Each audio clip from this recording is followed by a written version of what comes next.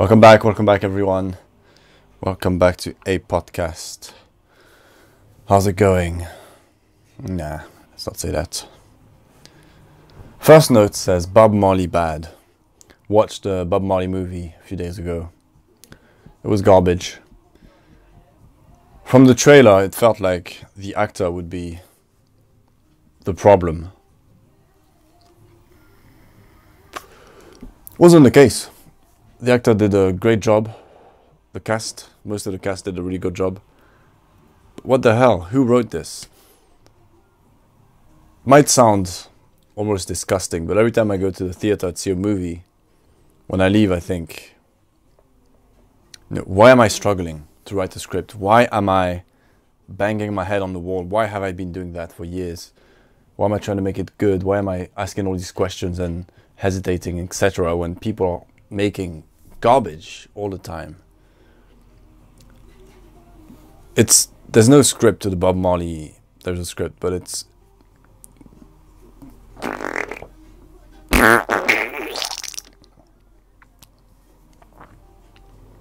just things happen.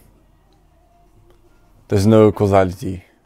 You don't know why, they just happen. There's no sense. There's no story. It's a shame there's this scene where they're making Natural Mystic and they're trying to find the song, right? They're making the song, they're trying to figure out how to make this song.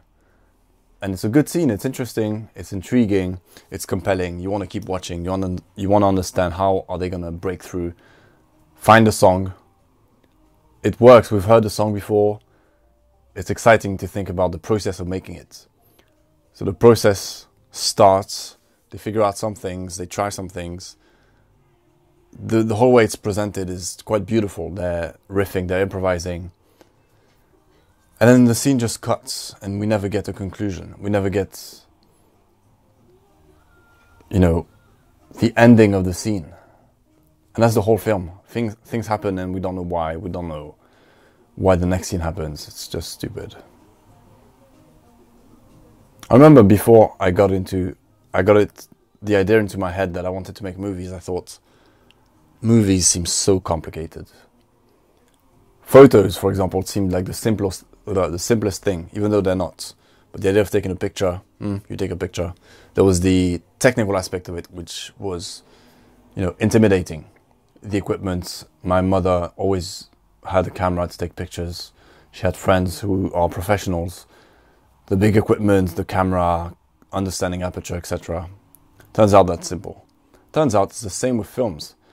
They are not that complicated. And the films that are made day in, day out, that get released, that get the big money, they're all garbage. And the people writing them are clueless and uninspired. So that's what I had to say about Bob Marley. The film is not good. As I mentioned last week, I'm trying to take a note every day. A sentence, something. Put them all together. At the end of the week, I'll try to make a paragraph, which is my notes for the podcast. And then at the end of the month, I have some kind of page, I suppose. And at the end of a year, I'll have 12 pages. It's interesting to think that I could condense every day into a sentence, and then at the end of the day, or at the end of the year, have these pages. My entire experience over a year. It's quite fascinating, actually. That's what this podcast is, I suppose, if I go back and watch it. But since I'm not recording with enough detail, it's not quite there. I know there's a book or a series of books which are essentially diaries of a guy who was writing all of his experiences 24/7 in maybe the 1800s. And it sounds fascinating, and I've heard it is fascinating to get this rich recording of history from one man's perspective, the details. I mean, I suppose I could literally talk about how the world is today, how my room is, how the world works today, and in 50 years that would be some kind of document, a fascinating document on how the world works. For example, what could become, I don't know, I have a physical phone, I suppose in 50 years that might be a thing of the past. Regardless, I went climbing with Alan Monday. It was good. I was tired because I went the day before. And he works out, so he's strong. It was his second session and he was crushing it. And he got to climb with a dyno, which means a climb where you have to jump off the wall your whole body off the wall to grab another hold, which can be scary. And he was hesitant. He went for it, fell like a sack of potatoes, shoulder and head first. A very uncontrolled fall. Got up, did it, crushed it. And I sensed that at this moment when he fell, it kind of awakened him. He felt more comfortable now with climbing. And he said, "You have to learn to fail to learn to succeed." I think that's what he said. Which I have at least one episode titled something like "Failure leads to success." But I like the way he put it. You have to learn to fail. Which is what we do when we go climbing, because you fail so much, you have to learn to fail. You have to get accustomed to failure, learn to accept it, and learn from it.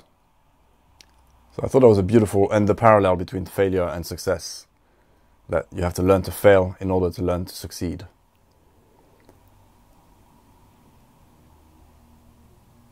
I was going to go into something I'm going to talk about next week. Yeah, I need to get back on track with the schedule, because right now I'm recording for the previous week, but I already have notes for the next week because we are in the next week. And I want to link things to this week, but I can't.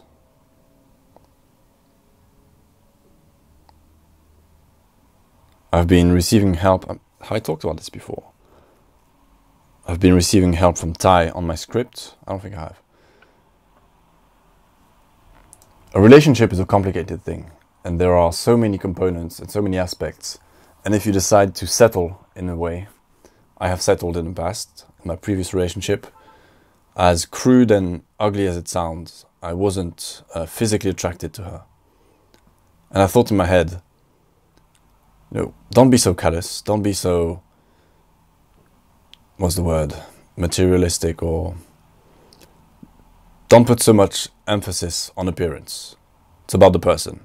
I thought I was being good in that sense, in saying, okay, she wasn't ugly or anything, but I wasn't attracted physically to her. Which the fact that she wasn't ugly didn't help. But I wasn't physically attracted to her, but I thought to myself, a relationship is more profound than pure attraction, which is ridiculous, because attraction is part of it. And I suppose the more you experience relationships, the more you learn that there are a million components to it, to making it work. And Ty, it turns out, decided to help me writing my script, and she understood it immediately better than me. And she was able to unlock these knots I had, these things I didn't know how to, to explain in the script. Must have been 1 or 2 hours where she was just going through the sequences and giving me suggestions, and eventually unlocking part of the script, which was strange. I talked about it with Stefan briefly, and he said, why did you think it was strange? And I think I talked about it with someone else who replied, you didn't think she was that smart. And that's not the point. First of all, she was invested in it. That's the first thing. She cared. Once again, we are in a relationship. It's natural to care about your partner's interests. But she truly cared to the point where she was, scratching her head, trying to solve the issues. And then she did. It's not a case of intelligence. It's just that I think she's a lot more creative than she thinks she is, because she hasn't really put that to work enough. And so it's like I dropped her in the sandbox, and she felt at home immediately, and she started sorting everything out, cleaning it. And that sounds like a dream relationship to me. The idea of having someone where you can have that. There's nothing more important to me right now than this script. As an artist, that's the art, that's my project, that's the thing I'm working on for me, that I care about. And she, not only did she kind of accept it and give passion, she actually helped me solve it. I don't know, it might sound stupid, but to me that sounds too good to be true. So I'll make sure to enlist her help more. Maybe she can finish the script for me, who knows. But yeah, I'm talking about this because it never occurred to me. The idea of having a writing partner in itself never occurred to me. I thought, if it's my idea, I'm the one to solve it, and I'm the one to work on it. And in asking her questions, I never expected her to get that invested and spend that much time on it. And usually these things, I think that's a kind of a key component to a satisfying ending in a movie or a good plot twist. It's inevitable, yet surprising. I suppose in a way this was inevitable. How? I don't know. But maybe I know that's part of why I was attracted to her in the first place. Had nothing to do with physical appearance. There was something about her where I could sense that she is extremely creative. So I suppose in that sense it's inevitable. And it's surprising because it never occurred to me that this would be one of the dimensions of our relationship, to talk about a story, creating a story together. And I don't know what else to say. It's just a beautiful present, an unexpected one. And I'm grateful for it. We're watching Game of Thrones. It's disappointing. We just finished the first 4 seasons, which are the good ones. And it's disappointing because I've seen it before, because I know that the next 4 seasons are going to be hell. And because it's not as good as I remembered. In some ways it's better because I understand more how the scenes are structured, how everything is structured. I understand more how it's done. But on the other hand, there are a lot of flaws in it.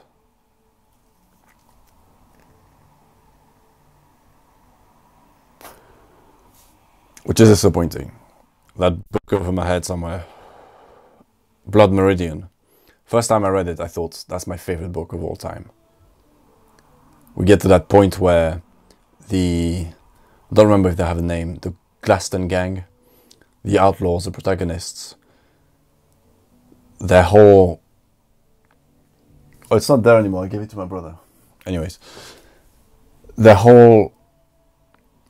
gang gets destroyed, they get scattered. And there's a moment where I felt something I've never felt reading a book, a transition at that point. And I finished the book and I thought, this was the greatest experience reading a book I've ever had. Then I read it again. It wasn't. It wasn't as good. So I suppose you can never replicate the first time. But there's also a kind of bias when you're surprised by something. You can overrate it to a degree.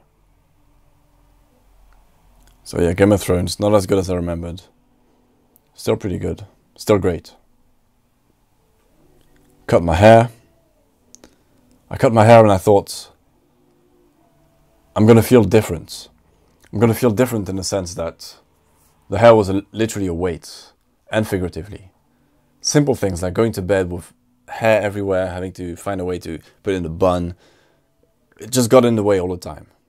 Have to wash it, have to comb it, takes time, energy, blah, blah, blah. It was just a nuisance. Shaved it, and I thought I should feel better in a way.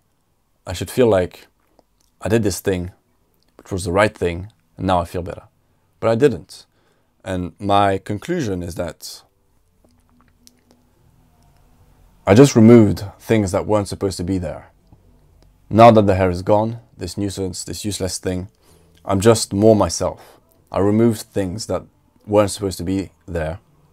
Therefore, it's like, I suppose, there's this quote about sculpting. You have this slab of marble, this cube of marble. Don't remember who said it, but he's not sculpting into the marble. He's just removing the things that are not supposed to be there to reveal what's underneath. The sculpture is already there. Same principle here. By removing the hair, I didn't do anything special. I just did what I was supposed to do to get closer to who I am. I don't have the nuisance of the hair anymore, but I don't feel any different. I just feel nothing, because that's what it's supposed to be. And I kind of link that to things in general, successes. When I succeed at a climb I was struggling with at the climbing gym, sometimes I just feel nothing. I feel nothing because I was supposed to succeed. I was doing something wrong, and I repeated the mistake multiple times. And then at one point I didn't. I was supposed to get it right, and I didn't. But once I did, there was no sense of achievement, because it feels like I should always have been able to complete that climb. So I suppose it's made me think more about things that need to be removed to get closer to who I am. So much, dead weight, so many things. There's so many things in this room. I own so many things. Things that I don't need, things that can be removed. So it's just given me this, I don't know, just made me think about removing more things to get closer to myself, as weird as that sounds. To streamline. Less is more. Oh! That's pretty funny. A note for the previous week. I had a conversation with Patrick, who's one of the keepers of the Crux, one of the people I climb with. Really nice guy. We had a conversation on presents. And the point he made was, he doesn't like making a fuss on Christmas, on birthdays, because he believes that often people do that because they feel like that's the moment to give someone you care about a present, and then it makes up for being neglectful the rest of the year. He doesn't like this idea. He feels like you should be able to give presents to someone you care about as often as you feel like it. And, I like the idea. I think he's going to an extreme. On the other side, you can have people who feel like there are special occasions where you go beyond to give someone a special present, which doesn't take from the fact that you can give presents at other times. But the funny thing is, he gave me a present today. It just occurred to me that we talked about this last week, and he gave me a present today. He gave me climbing shoes. I climb in the rentals and have done so since I started. It's like my trademark. The shoes are not very good. They make my life difficult. No one else who's been climbing for a while uses rentals. But he bought me the exact same pair that they sell or that they rent at the gym. So I have my own pair of Red Chili rental shoes. And I suppose the word is flabbergasted when he gave me the bag with the shoes. Truly confused at the idea of getting a present.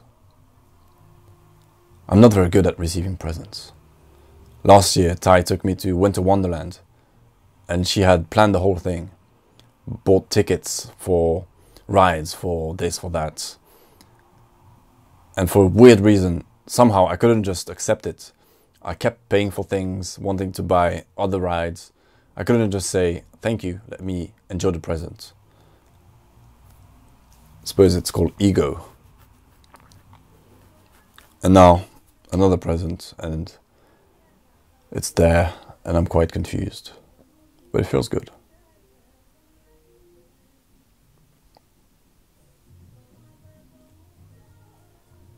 I guess I should make it a habit myself to give presents more often, to show appreciation.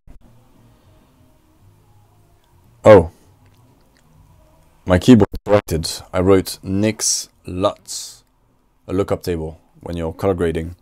It corrected to Nick's Nuts. Nick is another guy I climb with. Super strange turn of event. So my brother and I started, well, he started climbing a year before me, but then we started going regularly at the gym at the gym nearby, which we love. Talked to a guy called Stefan, a very social creature, especially at the gym. Talks to everyone. Started talking to him.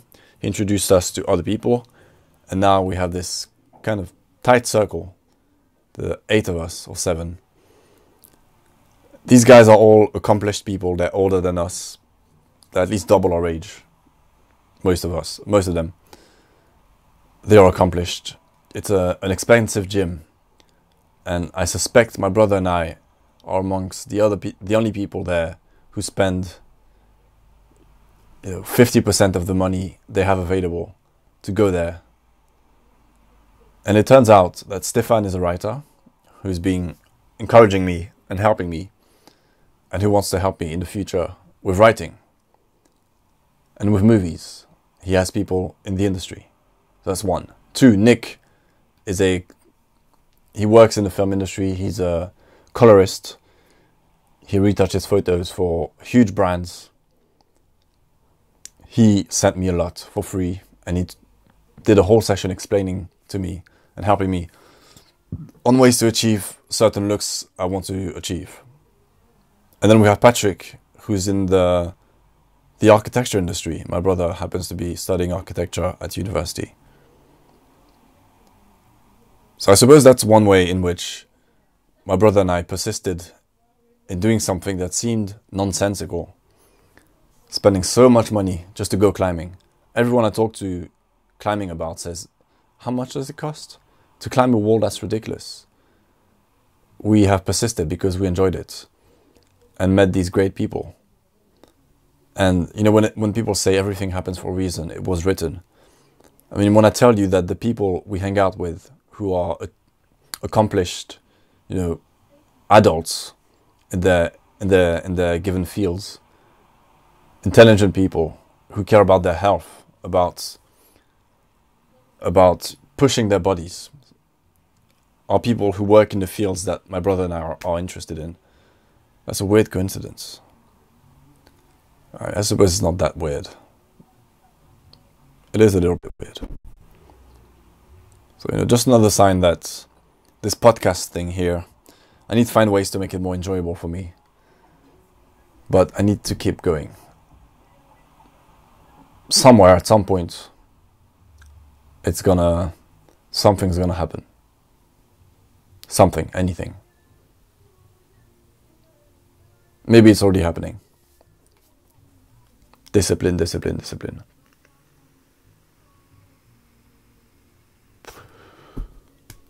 That's it for the notes. It's bloody difficult to talk about last week when last week was 2 weeks ago.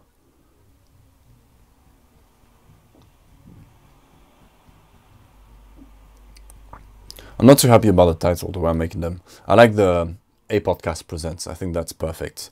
The 2 fonts work together perfectly. But for the title, I'm not digging it. Not digging it.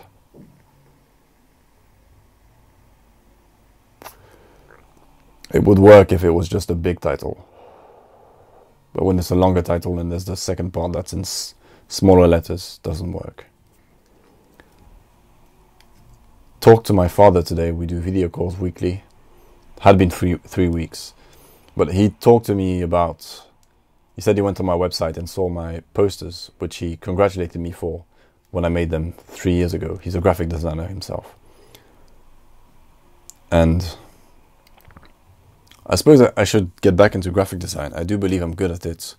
He says I'm good at it, and he's a professional, and he's really good. It's kind of ridiculous. My life is truly ridiculous. The thing I spend the most time doing is being a waiter and working at a restaurant. I waste a lot of time on mindless entertainment.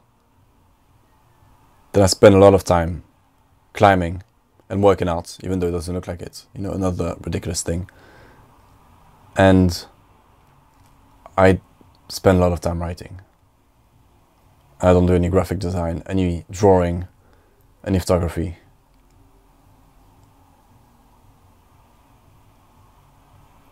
I mentioned this before, but it's crazy how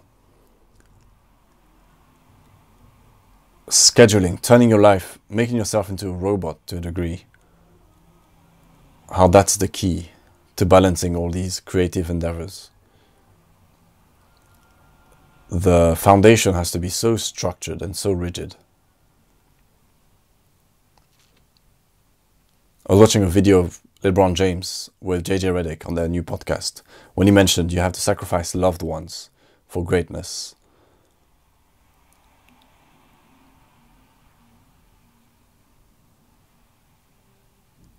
You know, the sacrifice is so huge. And yet it has to be done if you want what you want, if I want what I want. Big sacrifice is needed. A big sacrifice is needed. Pretty dull episode. Pretty dull. Didn't have much to talk about.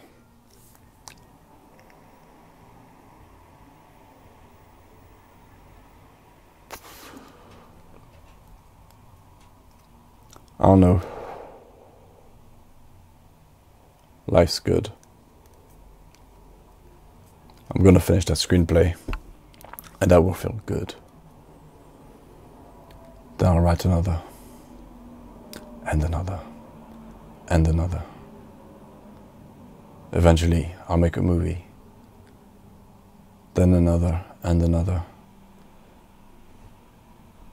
Then I'll get back into graphic design. Then I'll make a graphic novel. Then one day a novel. I'll be a professional photographer. I'll be able to do handstand push-ups, one-handed pull-ups, muscle-ups, deadlift a lot, bench a lot, squat a lot. I'll be a skilled fighter. I'll join a boxing gym. I'll also learn to kick. I'll learn jiu-jitsu. I'll learn to draw better. I'll learn to speak better. I'll keep my room tidy. What else? I'll start a clothing brand. I'll build schools. I'll invest in other people. I will help millions. I'll stop vaping. I'll start eating healthy consistently. I'll get a good sleep schedule. I'll meditate regularly. I'll learn poetry. I'll learn another language. I'll be able to dunk. I'll be able to do a Nordic curl. 10 Nordic curls.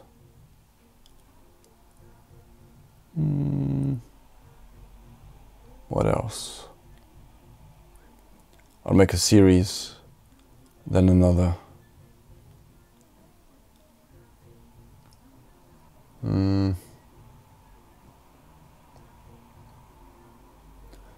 All I can think of right now. Alright, thank you. Enjoy the present.